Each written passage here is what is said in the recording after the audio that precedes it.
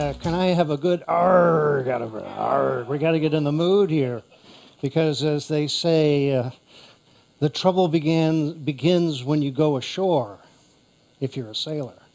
But if you're a pirate, you just want to keep sailing, which is, pardon. Well, anyway, I hope all of you and your suite are hiding your loot after this long trip, and you're going to make it home with your booty intact. And it's been a remarkable cruise. I got on in Tahiti, of course, and then I extended on to here. And so I've been ruining the days at sea here. And because we had just one more for fun, I dug in my wooden leg and prepared this presentation, because piracy is actually one of my professional interests, because I still have an active merchant marine license to work with the U.S. Coast Guard and the U.S. Navy as a certified marine security officer studying terrorism and piracy especially. And this is a long-time phenomena in humanity. In Roman law, called the pirates the hostis humanus generi, the enemy of all humanity. And Cicero wrote that piracy is more than the sum of its crimes. And even Julius Caesar was captured by pirates off of Sicily in 75 BC. And according to Plutarch, Caesar, when his ship was boarded and seized by pirates, he says, "You do not know who you captured." But he was under the pirate lair in Sicily for 38 days until he played cards and games with them and promised them that he would pay them more if he let them go, which they did stupidly, because he came back with his navy, captured them all, and crucified all of them on the beach. Well, that's the bad old days. And I'll talk a bit about the let's say the classic era of piracy and the problems, and also that it goes on these days. And I have many hats and costumes to wear, and when I go undercover to research these things, I usually dress like this, just so I mix in with the crowd at the bar and all of that. You wouldn't want to look too official. And I have been an advisor to different federal agencies, and in particular, I many years ago I had business with our President Donald Trump, and I've been advising him on some issues. And I recently got this letter back from him, which you can read, thanking me for my suggestions. And at the time, I worked many years in Asia, China, and larger Asia, so I was advising on some of that policy. But now I have recently put a proposal to him that he help the problems of the old Caribbean, and especially that pirate lair called Cuba. And I've been there and sailed around it quite a bit, but just for your interest, I recommended that the Trump administration should make a deal with the Cuban government to open up the economy and the trade and the embargo, allow free trade and all of travel. But the chip on the table should be something that would make a deal with them. And above all, the thorn in the side at the southern coast of Cuba is Guantanamo, which I recommended that he offer to give back to the Cuban government, close the prison, send the aged terrorists home, and give it back to the Cuban government on the basis that it would not be a military base, it might be a nice golf resort. Well, I'm waiting for an answer. He has other things to worry about these days. But of course, the Caribbean was the seat of all of this. Piracy at the age of exploration, colonization started. And so the Spanish Main was all of the land masses, and the islands in the middle of the Caribbean were plagued by pirates. And so this is the legacy of the romantic era of piracy in the Americas, at least, because the Spanish galleons would lumber from Mexico, even crossing the Pacific, going to Acapulco, and they come from Peru and over Panama, and then they would have this seasonal fleet that was heavily armed and guarded, except they're very slow, and they would be held up in different forts like Acapulco and Havana. They're still fortified. Have you been to those ports? This is old Havana, 1600. And the backwoods were full of bandits, and the seas were full of pirates. So it was the Spanish response was to build these tremendous big forts and guard their gold before it went into transit. Now, you've probably all been there. These are now historical monuments, but the Caribbean has this legacy of great wealth that created great thievery and warfare and terrible things. And so it was even Christopher Columbus wrote to Queen Isabella when she sort of filched on her promise to make him the governor of Cuba and the Antilles, he wrote to her, "Your ingratitude will bring down the wrath of heaven, so that the wealth I have discovered shall be the means of stirring up all of mankind to revenge." And it was Sir Walter Raleigh who also wrote, "It is Indian gold that endangered and disturbeth all the nations of Europe." And yes, it did create a great flood of wealth. All these beautiful artisan works with gold and precious jewels and things of the New World were all melted down and became the currency. And this one somehow survived, probably as a pet of a pirate, maybe. But this spread, the piracy over all the wealth spread even to the English with Sir Francis Drake, who, of course, was in charge by Queen Elizabeth I. In Spanish, they still call him El Draque, the dragon, because he was such a ferocious surprise on his ship when he'd show up and take their fort or take their ships. This is a reproduction of the Golden Hind, which unfortunately was lost off the coast of England a number of years ago. But he went on all the way around South America. He was the first one to note that there was an end to South America at Cape Horn. He did not go through the Straits of Magellan because that was guarded by the Spanish, but he went up and he attacked the ports of Peru. And this is his battle where he took over one of the ships and went all the way around the world. Then he teamed up with Sir John Hawkins, again, a nobleman in charge by the English court, to then go raid the Spanish ports in the Americas. So they took this grand ship, the Jesus of Lubeck, actually a German Hanseatic ship, and they went down and attacked Cartagena, Colombia. This ship was there. You all remember the fortress at Cartagena. And this was, again, another naval-sized battle. The pirates at this point had official sponsorship, and they had larger vessels and guns, and they were representing their nation. So it's sort of where privateering and piracy versus the national politics all melded in. In 1596, Sir Francis Drake died of a fever and was buried overseas, and that's his drum on the left side, which was back in Plymouth. He used to make sounds when England was in danger, if anybody knows the story. But they've recently found the wreck, and they believe they found his lead casket under the water off the coast of Panama. Well, then everybody else was getting in on the act differently. The French came into Florida to challenge the Spanish reign, and they built Fort Caroline, which was then attacked by the Spanish. Now, this is what happens is that when they had these kind of battles, the losing side would often disperse, and they go to attack somewhere else. They gather more stranded sailors, and so that was the genesis for a lot of this piracy. So here is an English force coming and taking St. Kitts, 1625. And the cruelty was gratuitous. This is the old Inquisition technique of forcing a confession by hanging some by their arms. And the annals of this era are just full of gratuitous murder and torture. But when you had all of these dispersed sailors and soldiers that were stranded on these islands, they became what are called the buccaneers, we call them, or the filibusters, which means the brotherhoods of the boots. Buccaneer is actually the old story. How much does a pirate's earring cost? One buccaneer.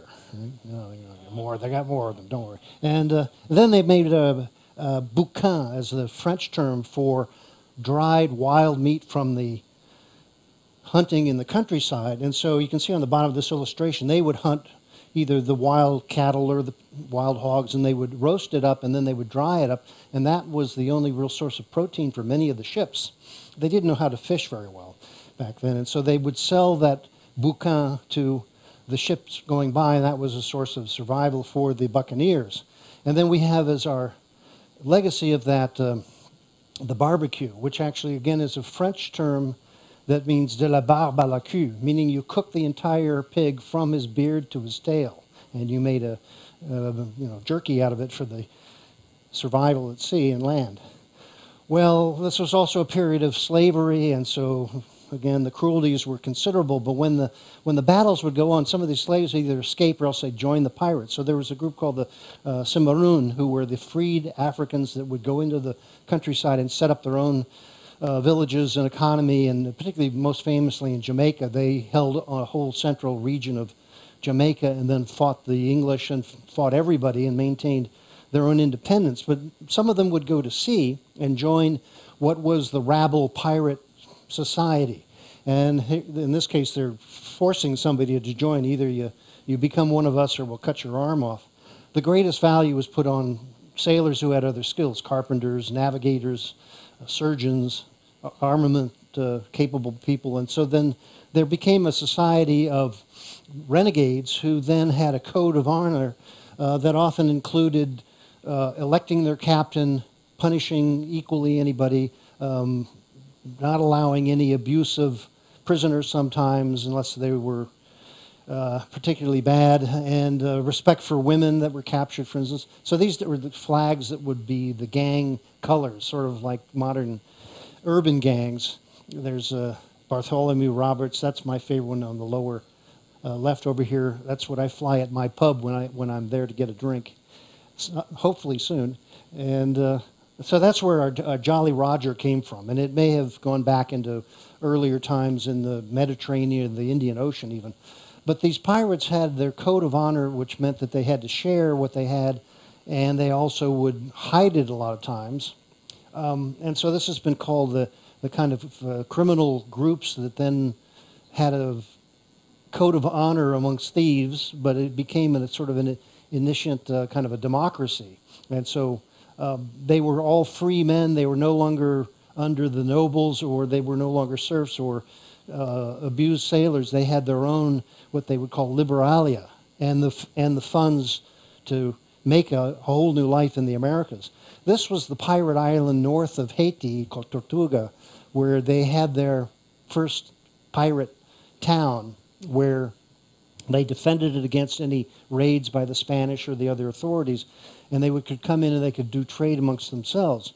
This was described in the Dutch author Exemilius in some detail in the late 1600s of these swashbuckling pirates and their friends, the brethrens of the coast. And as he said, they would come in after their raids and they would spend everything they had on wine, women, and song, and squander the rest. I don't know why they didn't put it in their retirement accounts or pay their taxes like other pirates do. I don't know. Well, anyway, this was the glory of the time, but bit romanticized. But of course, the rest of the world back then was highly constrained in some of these ways. So this was the wildest bunch in the world, and of course, quite dangerous on the wrong side. But they were very crafty. A few good pirates could overcome a galleon pretty readily. These are the artist Howard Pyle, who painted these illustrations for Robinson Crusoe and the Captain Blood and all these great stories that came out of this era, true or not.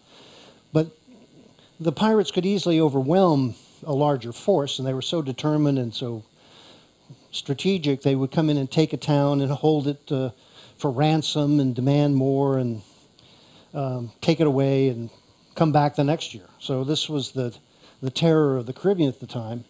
And again, they would decide what everybody's share was, and they would try to make a bit of a compact between themselves so they didn't fall into the usual problem of thieves of stealing from each other.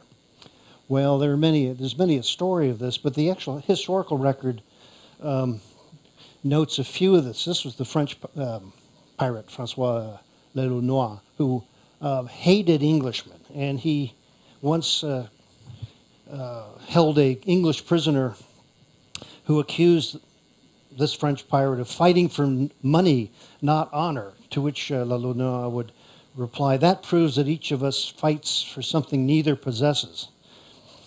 And some of them were, again, very cruel. Here's the French pirate tearing the heart out of a Spanish prisoner. So this was kind of the anger of the times and the cruelty of the times. And then it wasn't just the men. There were a few famous women pirates, Anne Bonny, and then Mary Read, who had as her partner Calico Jack. And in this illustration from one of the stories, when he was wounded, she said if he had fought like a man, he need not have died like a dog. And then she was captured and condemned as a pirate to hang. And she said, "As to hanging, it is no hardship. for it were not for hanging, every cowardly fellow would turn pirate and so infest the seas that men of courage would starve. Well, her execution was stayed because they found out she was pregnant. So then they waited so many months later, and she gave birth to the baby. And when the baby was fine, they strung her up and hung her. Anyway, that's equal justice under the law.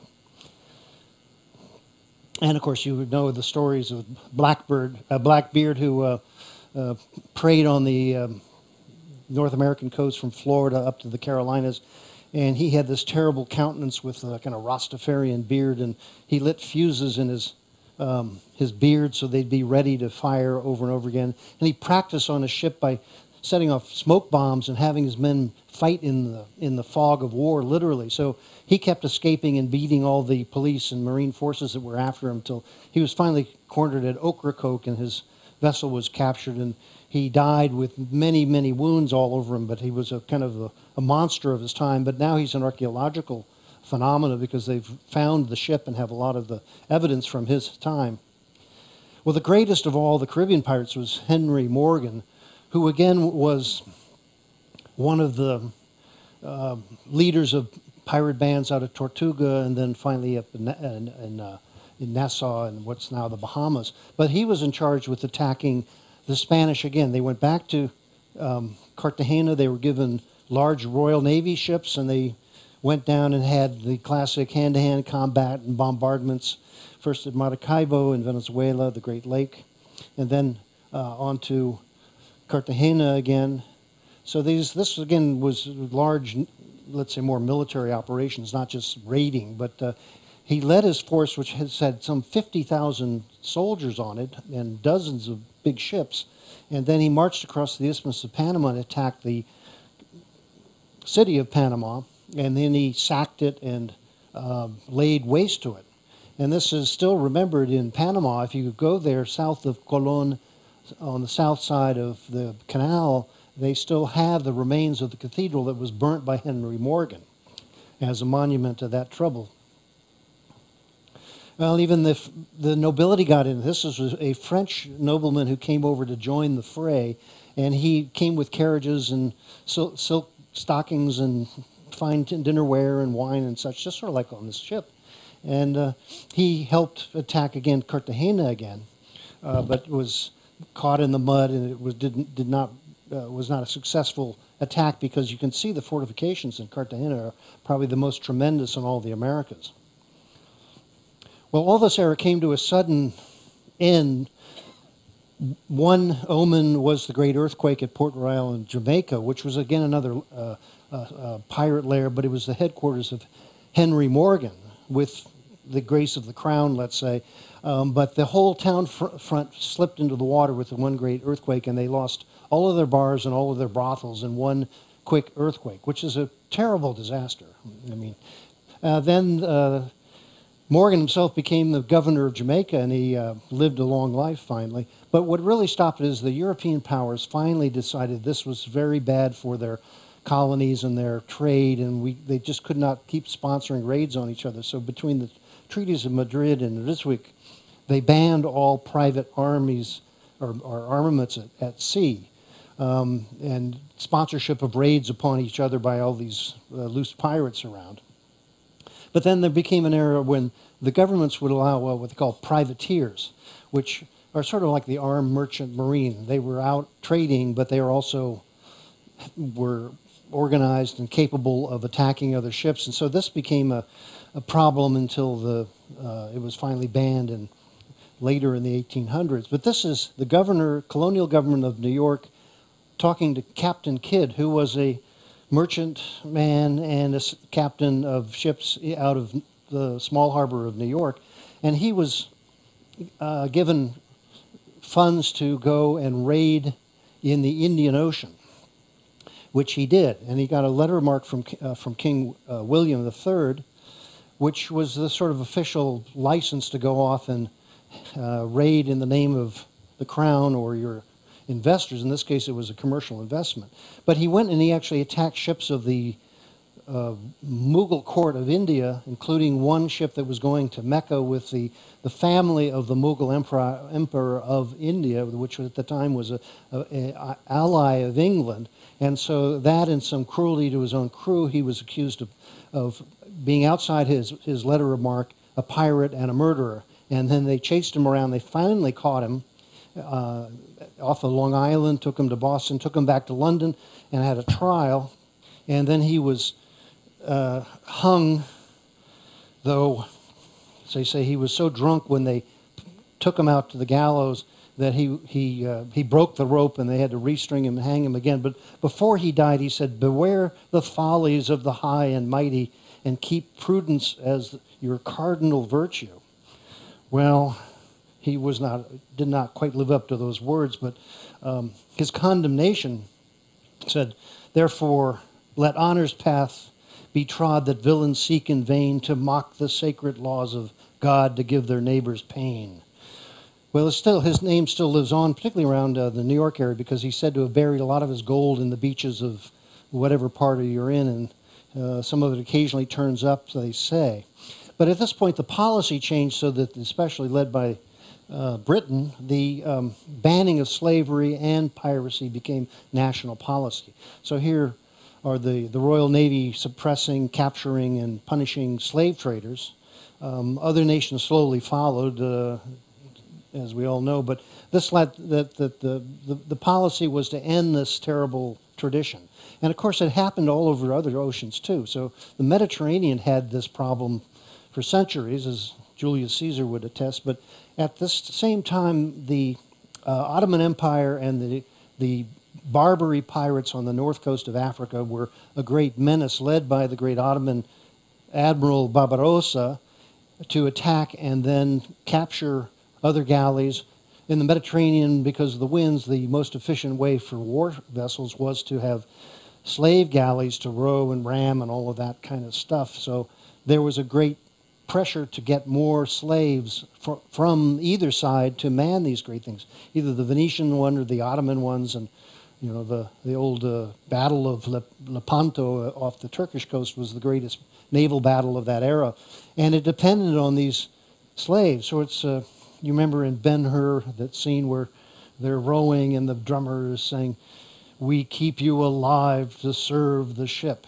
Well, the tradition continues, but all these slaves that were captured in Europe, on the south coast of Europe, were taken over to the slave markets of Algiers and Tunis and sold. And this one said they traded her for onions, supposedly, though she looks better than that. The problem was that the trade was so disrupted, and then when the American Revolution happened, the American trading vessels were suddenly not being protected by the Royal Navy, and so that led to battles off of Tripoli. The Barbary pirates captured the Philadelphia, one of the big ships of the initial U.S. Navy. They burned it up, and then that led to more response and raids. Stephen Decatur led the Marines up, and this is all the hollowed from the shores of Tripoli and the battles against the Barbary pirates. And so this was sort of the battle against terrorism of the time, and coordinated effort by the European nations and the then young United States actually did occupy and suppress this piracy at that era. But it went on in other places. This is in Asia. So you have all kinds of waterways all through Asia, all the way up to Japan, with fleets of pirates that would go out and attack merchant vessels. And so this was such a problem that the Chinese government ordered all the ports to be put in some league or two, 10, 15 kilometers inland, so that there could be a warning system when they came and they were not just suddenly attacked right from the shore. And so this was a real serious problem all through the era of European incursion also. So the Royal Navy and the American Navy, French and others came in and battled pirates all over Asia for a period. This is up in Borneo, the Dayak people who had big fleets and vessels of their own. So these are often very formidable opponents here with blowguns and such. So this was the trouble in Asia at the time. And this is how they handled it then. Rather than nowadays, they get a warm jail cell but not in those days. So this is what I just described, the legacies of this age of piracy. First of all, the banning of privateer mercenaries after so much time, trade agreements to stop smuggling, efforts to suppress piracy wherever it was, pacification of the Caribbean and the Mediterranean, the abolition of slavery. So these all came in hand to the point where we are now, where there is legal international law about human rights and the rights of everyone not to go through this kind of trouble again. And of course, there is problems now that I'll go on to, but the most important thing that came out of this whole era and all of the troubles of it was barbecue. So, well, nowadays we have a whole new resurgence, unfortunately, in many places around the sea, and this is what I've been working with somewhat. These are off of Straits of Malacca, Indonesian, Malaysian pirates who will attack major vessels going through the straits by Singapore. Now this one can't be all bad because he's a Yankee fan. And he's just an honest fisherman that ran out of fish, so he's chasing other things. This has been largely suppressed in that area, but where it's really bad nowadays is off the West African coast. So again, you have groups that are hard to find. They'll come out. I've been on a ship that had to veer away from a bunch of these guys. Most famously, the Somali pirates were the most brazen in the last number of years. And you already have heard a lot about this news. It's now pretty much suppressed. But they would come off this long coast of the Horn of Africa and come heavily armed with full organization, a mothership, and then vessels that could chase and catch up. And if you've seen the movie, the Alabama Maersk, you can see it all up front and close, and that's the kind of training that I've been through and advise on occasion. But they say there's still hundreds of sailors that are being held for ransom in villages in Somalia because they are from Indonesia, India, other African nations, and nobody's coming to pay ransom. So they're sort of mixed in with the other very poor and desperate people. But what happens is that they'll commandeer a ship and they'll demand a ransom, and then that is dropped on, as in this case, and then it's distributed. So the big shipping companies find it a lot cheaper to just pay them off than to organize a rescue, much less give up the ship. So they get their ship back usually. Now the Chinese Navy, the Indian Navy, they're all participating in some of these raids on these so-called fishing vessels that go off and conduct these raids. And they've captured quite a few, but I remember one was brought back after the Alabama Maersk and was adjudicated and then given a 30-year prison sentence in America. And when he came out of the courthouse, he said he was smiling ear to ear because he'd hit the jackpot. He had 30 years of government care, whereas a lot of his other friends back there were starving. And a lot of this is because of the collapse of the fishing industry by the international trawlers that came and take all the fish all out of Africa, and then the droughts and civil wars and all the other troubles. So here's again the Maersk and other people being rescued. But they've also preyed on private vessels. And so I've been out in places where you were a fool not to go with full armament. This couple, the Chandlers, some of you may have read this story of they had their retirement yacht and they went down toward the Seychelles and got caught and held for over a year, and the UK government would not ransom by policy, so the family had to get together some £500,000 and finally got them released. Meanwhile, the Royal Navy picked up their sailboat and brought it back to them. And they don't want to go sailing again. I don't know why not. But anyway, now that whole Red Sea, Gulf of Aden, Northern Indian Ocean, the Arabian Sea, they're all being patrolled by the what they call UNFOR, the United Naval Forces that are rotated around different countries. But even so, this was the most recent cruise ship that got attacked, the Ponant, with no casualties. But they've been bombing other ships, and so it's still dangerous. So whenever we go through there, as you may have seen is on this ship, or we're not going this time, you will have security on the ship, 50 caliber machine guns, trained crew. They'll hire security firms and bring on personnel to guarantee the safety of the ship. But this is the preferred defense now. It's called an LRAD, or long-range audio device, which is a high-powered speaker, which has different settings that if it'll point a certain frequency in the water away, and if it hits you, you will go crazy in many ways. It does not harm you, but you can't think and you can't operate your vessel and such. So this is a non-lethal defensive mechanism, which is standard on ships these days. Because I remember when we were going to arm our crew, we were protesting the fact that if you arm a crew and they don't have training, then they're all going to shoot themselves in the foot or not be effective. So this is the sort of thing they use, along with fire hoses and gels and all kinds of other defenses to keep pirates off your ship. But they're still out there, and the cost has been still a big problem for the shipping industry. This is an estimate that $7 to $12 billion a year is the cost of keeping your shipping safe. Well, there's other kinds of pirates these days. I'll go on to what they call environmental piracy, which is the Sea Shepherd and other groups that are like Greenpeace, which is peaceful, but the Sea Shepherd took the environmental challenges to the point of aggressive actions against the most egregious of fishing, whaling, and so this is the first ship, the Steve Irwin, named by our Australian friend here, and they would go out and monkey wrench, it's called. They'd throw in lines to foul the props. They would scuttle ships, particularly fishing ships. So they see all these ones that they had destroyed out at sea. And so they became eco-pirates wanted in many nations for destruction of property and interference with ship operations. They don't hurt anybody usually. If they sink a ship, they'll save everybody on it.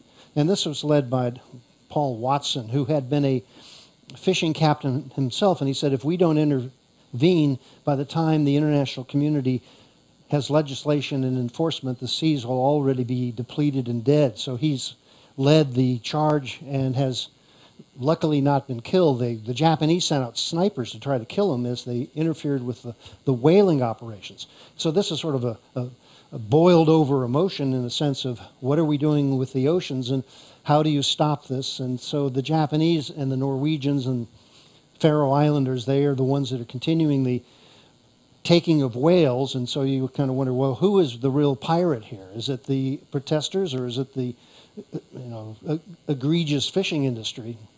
And the Japanese are the ones most determined, even though they can't even use all the meat that they harvest every year. And so this has been a running battle out at sea.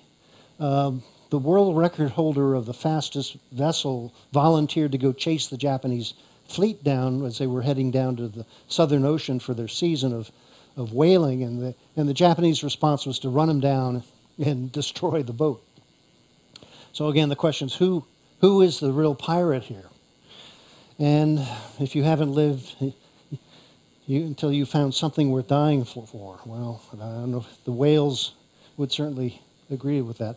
The other piracy these days, of course, is mostly online and in media, and so I'll give it a little taste of this. Just all this piracy is not as bloody as it used to be, but it's again has economic consequences, and it kind of undermines the law and order of our societies. And then there are other pirates out there that we're not sure who they are, but this is the modern pirate ships. This one happens to be owned by, I think it's Abramovich, one of the great Russian oligarchs, and that particular vessel has a rotating lounge so that it'll always be facing the sunset no matter which way the vessel's going. It also has laser cannons to disable any paparazzi's cameras, supposedly, and plenty of other security. But they're just honest businessmen, as they are in Russia, and that's their weekend boat somewhere. So that's that's where the pirate is just the one who can't afford to do a legitimate business like that. And so this whole lore of piracy is kind of both amusing and deadly serious at different places. And so particularly the Caribbean has sort of made its name as the jolly pirate centers. with all kinds of boats and rides and lore around it, and of course the required drink. And so the tradition goes on, and so you sort of wonder, why does every kid want to be a pirate? Well, because it's so stylish and exciting to disobey and go out and be free and not have to study and go to bed on time, go to school, all those silly things. So this is the dream of many a child. I mean, I wanted to be a pirate. I really think I should have wanted to be an astronaut, but I missed that spaceship. But here we go.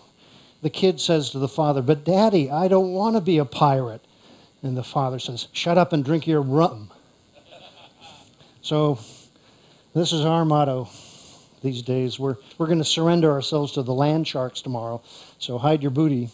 And then if you ever come to my waters, you can come on our very own pirate ship, which is an old English Channel ferry yawl that used to work out of the Isle of Jersey.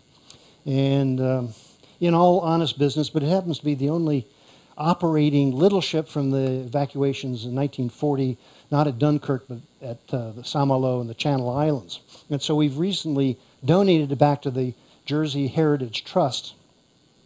With those are the websites that describe the vessel. We found it sunk on the Connecticut River, raised it up, and as a community project, restored it and got it sailing around again. And we have offered to sail it back to the UK, but I'm too busy. I don't know why I can't take the time off to do that. But if you come to New York, you can come and visit, and we can go out on that. But you have to bring rum and water. But that's our motto. The beatings will continue until morale improves. And so this whole era of piracy is hopefully just for fun. And so I'm going to ask you to sing along with our dead men here. How does it go? 15 men on a dead man's chest, yo-ho-ho, and a bottle of rum. A drink and the devil was done with the rest, yo-ho-ho, and a bottle of rum. The mate was fixed by a bosun's pike, and the bosun brained by a marlin spike, and Cookie's throat was marked belike. Yo-ho-ho, and a bottle of rum. It's been gripped by fingers 10, and there they lay, all good dead men, like break a day in a boozing ken. Yo-ho-ho, and a bottle of rum. Oh, that was... Well, we'll practice for tonight's show. But meanwhile, I'm going to leave you a couple of sayings for this great cruise and getting to know you and being up here with all the other people speaking and all the talent on the stages. But this is just a couple of thoughts from the Mediterranean for your onward journey. The land divides, yet the sea connects. And another one, the Latin version, though it goes back to Greek, those who run across the sea cannot change their soul. All the more reason to take another sea day and take your time to prepare yourself for land. And then, this is my favorite, it's actually a Phoenician saying, the time you spend at sea does not add to your age. And with that, I wish you a good trip home and safety at sea. Thank you very much.